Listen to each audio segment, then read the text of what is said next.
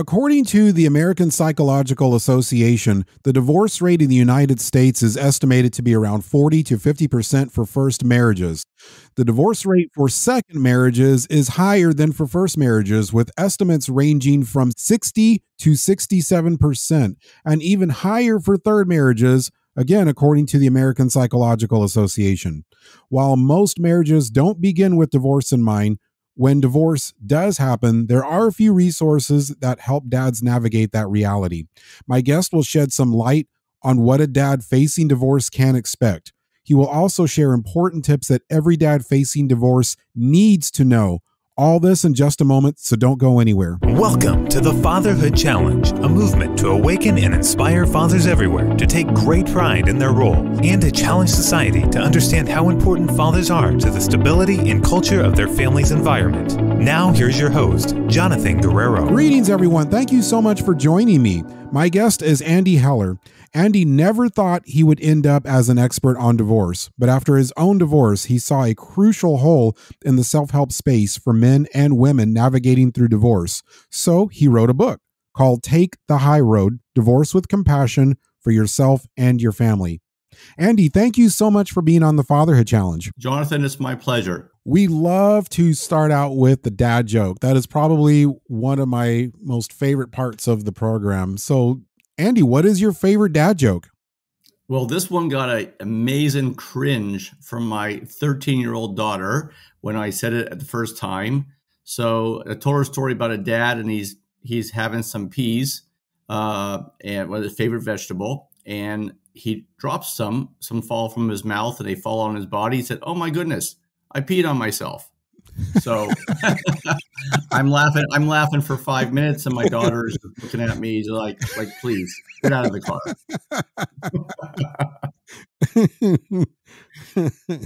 That was a true dad joke. It was. And there's more of those too, but I know we want to give your listeners a lot more important nuggets, but that is a good one. Yes. Thank you for sharing that. Let's start with your own story. How did your own divorce experience lead you to writing a book? So I had kind of a high conflict divorce myself. I did some things well, did some things really wrong, did some things okay. And I read a lot of other books as I was going through my own divorce. And these other books out there, Jonathan, they're from a perspective of a therapist, a mediator, attorney, and they're not bad.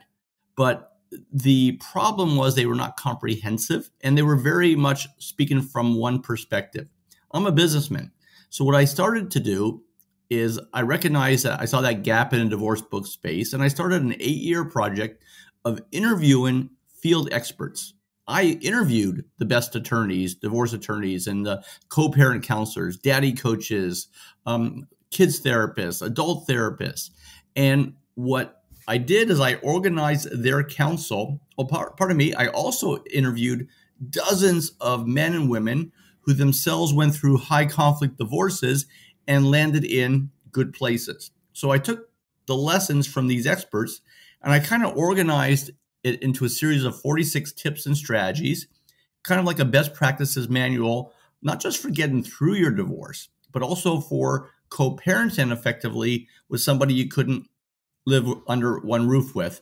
And I'm kind of humbled. My book has not been out so long. I've got about 100 already 5-star reviews, and I think I have filled a bit of a niche there. So that's my story. When does a dad know when it's time to consider divorce? So let's assume in answering your question that there's not a third party involved. If there's a third party involved, then that really complicates things, Jonathan. The main question for a dad, and it's probably the same for a woman, is you need to look at your marriage and try to understand, is my marriage stale or is my marriage broken?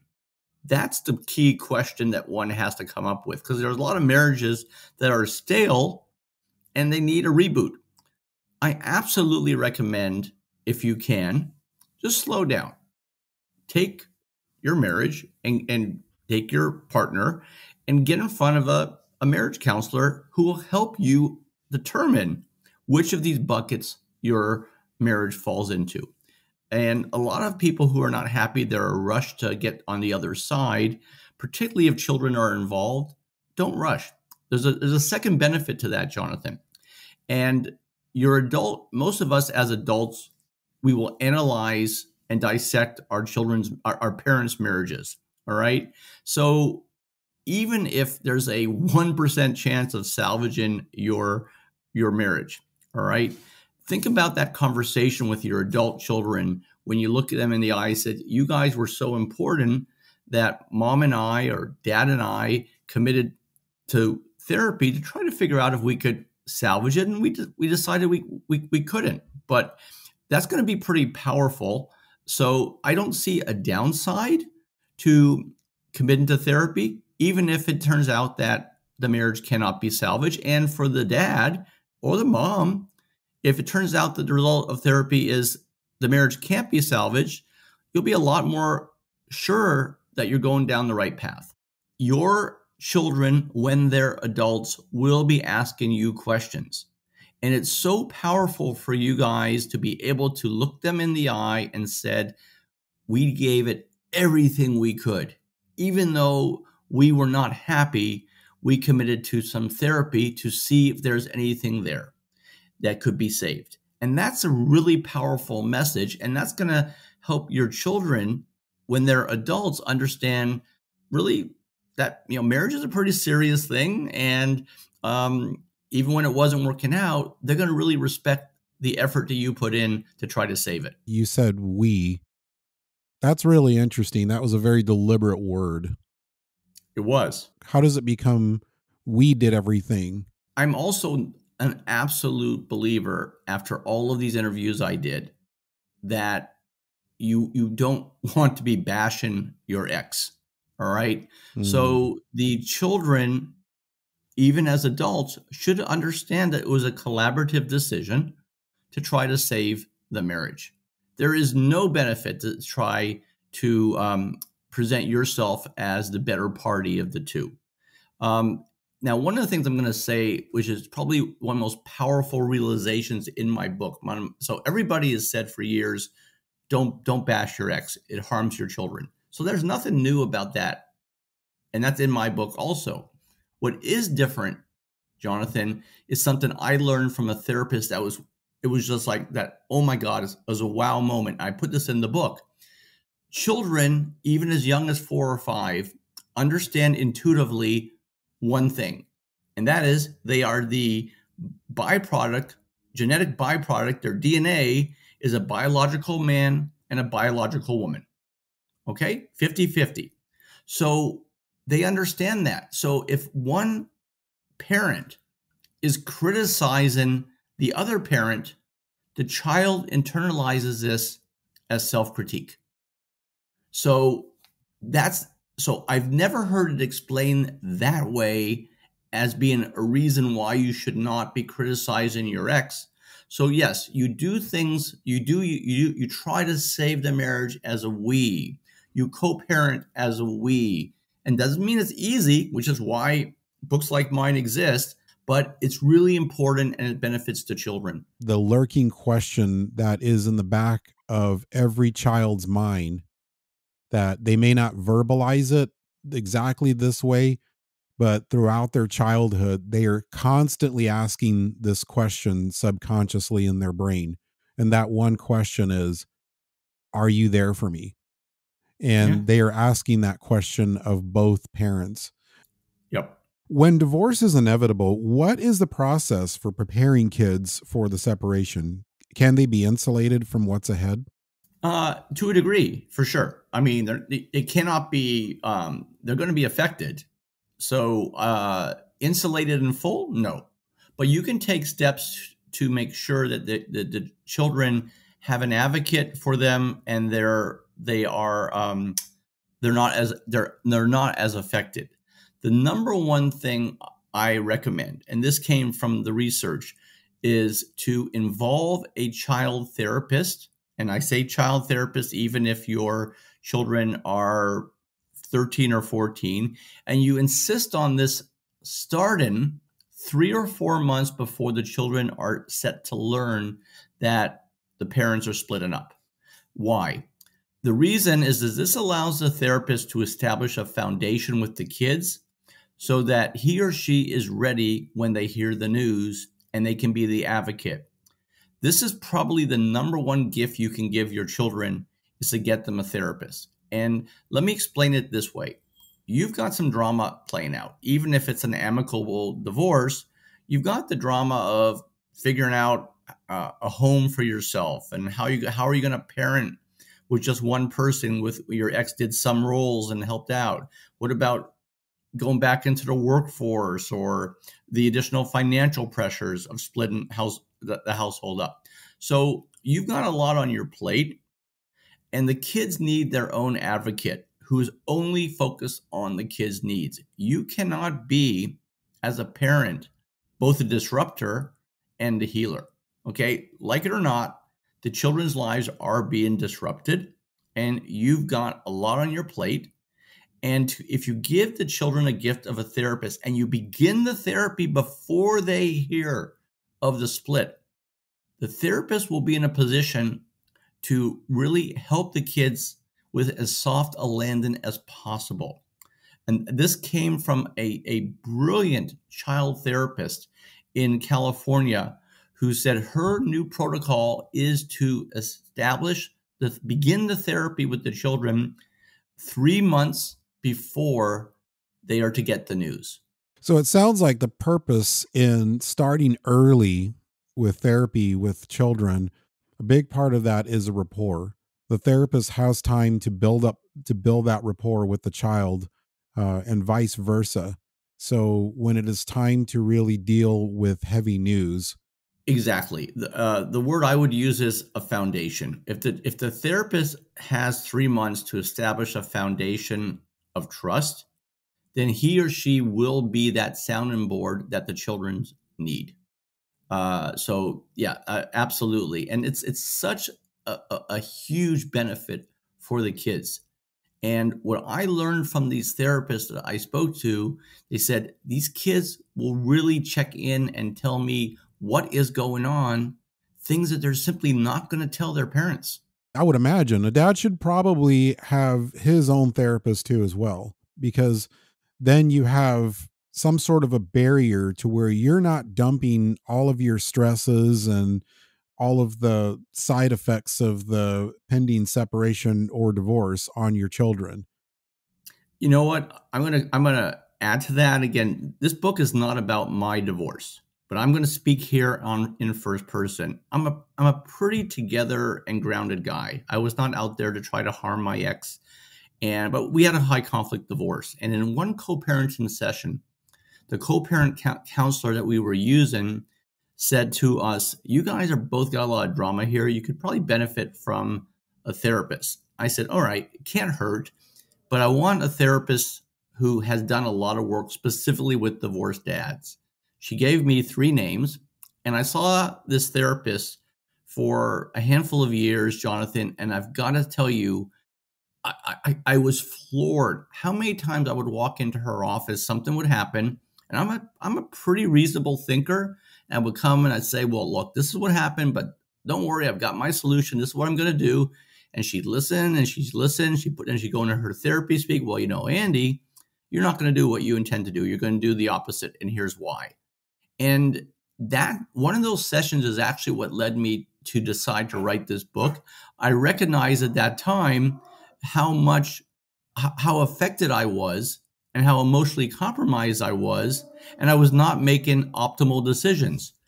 And anyhow, so absolutely, you dads, suck it up. It can help you find yourself a good therapist. And it's not a bad thing to ask for a therapist who has done work with divorced men. I was one of those dads that just thought that therapy was, I'll just say it, having a therapist was not a very masculine thing to do. It just really felt like a very wimpy approach to things. And so I never saw therapy as something like you would do preventative maintenance on a vehicle. If you would like your engine to not seize up someday, you probably should be changing your oil at regular intervals, not wait till your engine is about to seize up or already has. And so I never saw therapy that way. It seems more challenging for men to accept that this is a very normal and essential part of your mental health, not just something you should just do in crisis. You're spot on, Jonathan. And yeah, we men, maybe it's the whole macho thing. I don't know. We're less inclined to read books. We're less inclined to seek out a therapist. And I also came from a background where I really I didn't pay much attention to the therapy community. It was really helpful, guys. I mean, I cannot tell you how many times I walked out of that office like, my God, her angle was completely different than what mine was on this point when I walked in an hour earlier. But she's right. She's right. And it really helped me get to a healthier place faster. I've remarried. I have this amazing wife, and I think she helped me be a better dad. So, and if it's that's why we do this, And but but the main point I would say is that I didn't realize the degree at which I was emotionally off until I started to see the therapist and realize I really wasn't thinking clearly, and I needed that voice in my ear. And it's really important. Let me make one more point. That voice cannot be a family member or a friend, because they're going to be on team dad or team mom. Yes, yes. This is the benefit of a therapist beyond anything else, is that they are there to help you, but they're paid to tell you things that you might not want to hear. And that's what we need. That's the best possible advice when we're going through what can be the most disruptive parts of our lives. Something else I think I might add to that I think could be helpful for dads is that there are many different types of therapies. In the therapy speak or therapy world, they would probably refer to them as modalities. Or you could just think of them as modes, different ways to do therapy. There is the conventional way, which you just sit in an office in front of a therapist, and they listen to you, and they might ask you some questions about their story, and then it's a very analytical approach to whatever's going on in your life, problem solving, and then a little bit of an empathetic approach. Then there's another modality. There's many others. I'm just going to cover some of the two that I'm familiar with. The second one is called IFS. So IFS deals with parts. So it doesn't go into necessarily the specifics of your story. It goes deep into what's going on in your mind when things are happening, and it splits everything up into parts. So you might have a conversation with a friend, and maybe you're talking about a decision that you're making, and you might say to that friend, "Hey, part of me thinks I should do this, and another part of me thinks I should go do that." And so that's example. You think in parts. And so IFS goes deep into a parts modality. What's going on with the different aspects and parts of you? How are they interacting with each other? How do you know when something is bothering you? And furthermore, what do you do about it? When this happens, how do you respond? So if one therapy modality doesn't work for you, explore others. There may be one specifically tailored to how you think. I want to change gears a little bit too. Is there an amicable pathway to a cooperative parenting relationship? And if so, how does one move in that direction? Absolutely, Jonathan, there is. And that's a lot of what I talk about in my book. What I would suggest, the number one thing you guys could do if you're not starting out there, is to seek out what's called a co-parenting counselor or a parenting coordinator. And this is a person who is typically a trained therapist who you meet with on a schedule. It could start off as once a month, and you go, and the parenting counselor helps the parents who couldn't live together reach agreements on parenting until time elapses that they can get there on their own. So this is something I became familiar with from a personal level. I didn't even know this existed, and I credit my ex for setting up this schedule. And it's incredibly helpful these first years when it felt like no matter what I said, she would want to do the opposite. And the beauty about something like this, Jonathan, is you pay for what you use. So the way these things can work out, you go frequently at first when you guys can't agree on what to give the kids for dinner in the different homes.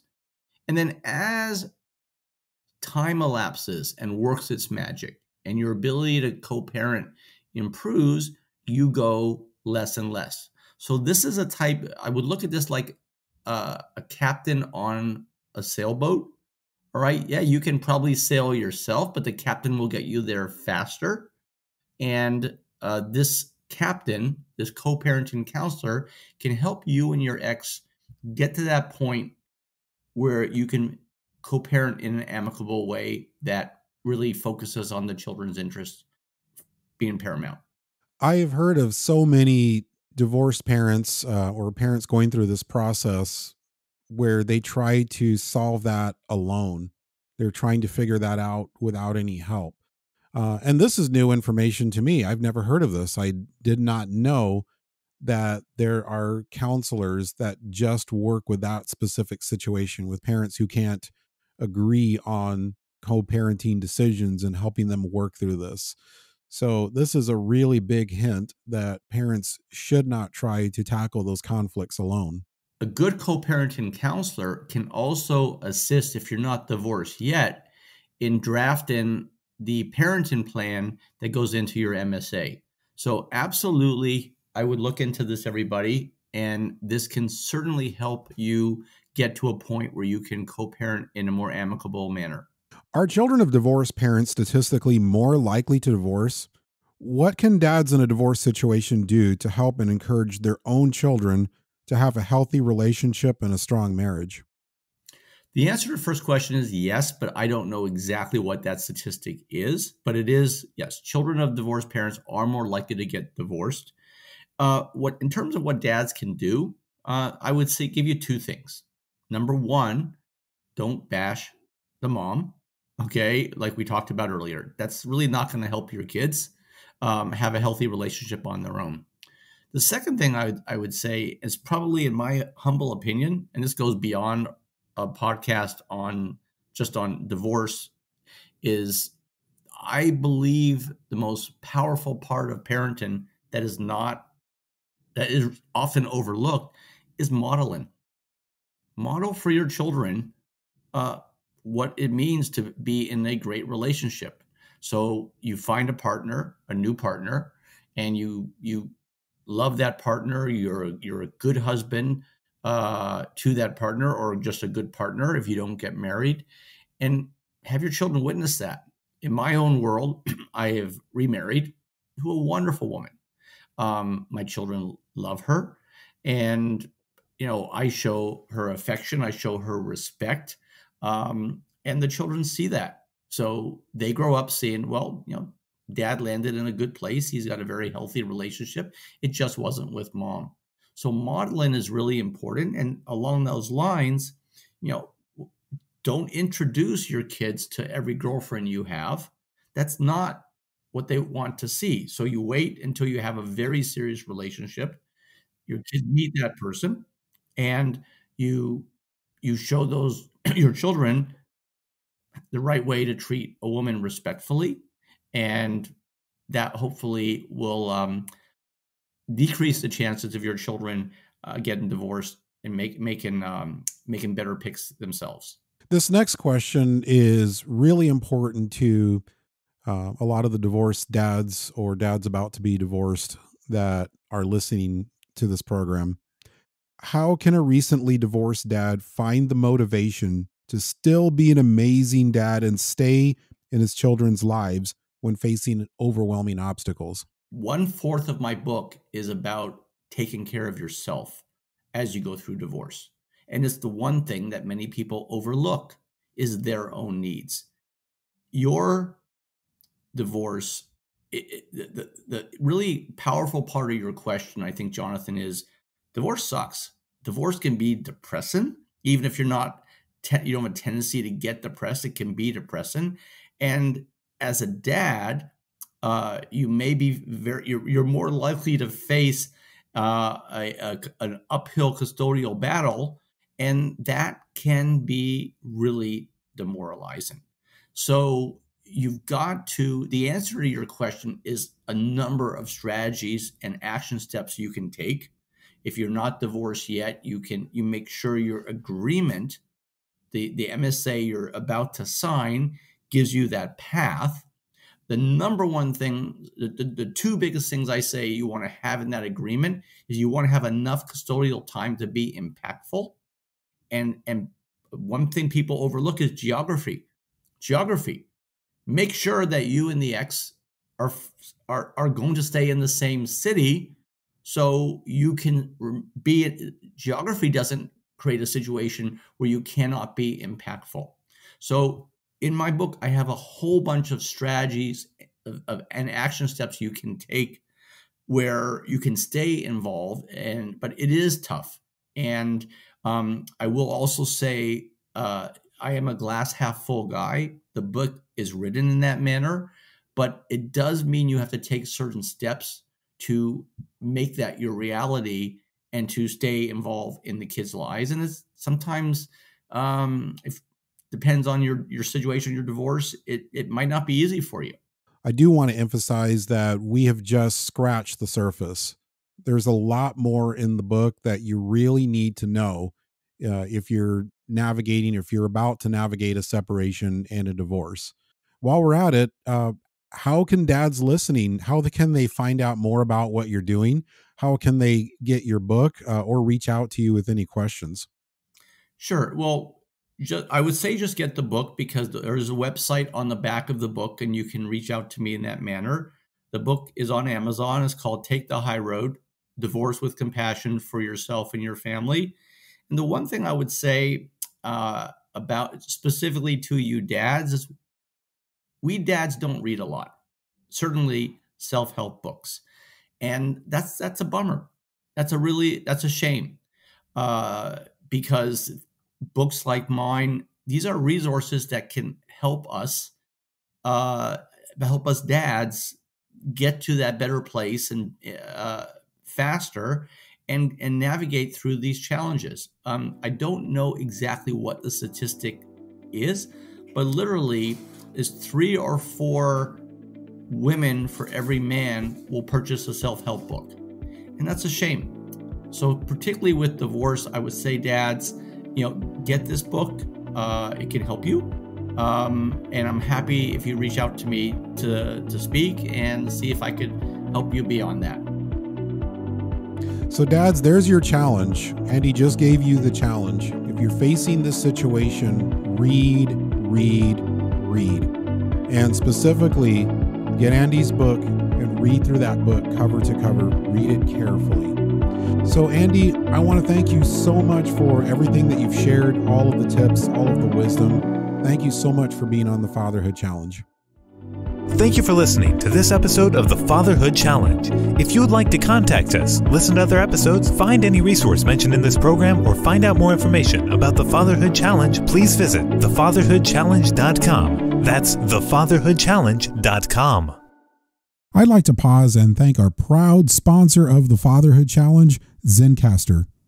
If you've thought about podcasting before and realized that you need a lot of different tools and services, those days are over. With Zencastr's all-in-one podcast production platform, you can create your podcast all in one place and distribute to Spotify, Apple, and other major destinations. But the reason I personally use and trust them with the production of this syndicated radio program is their professional broadcast quality sound. There is no better time than now to start your podcast using Zencastr for all your needs. Go to zencastr.com/pricing and use my code FATHERHOOD and you'll get 30% off your first month of any Zencastr paid plan. I want you to have the same easy experiences I do for all my podcasting and content needs. It's time to share your story.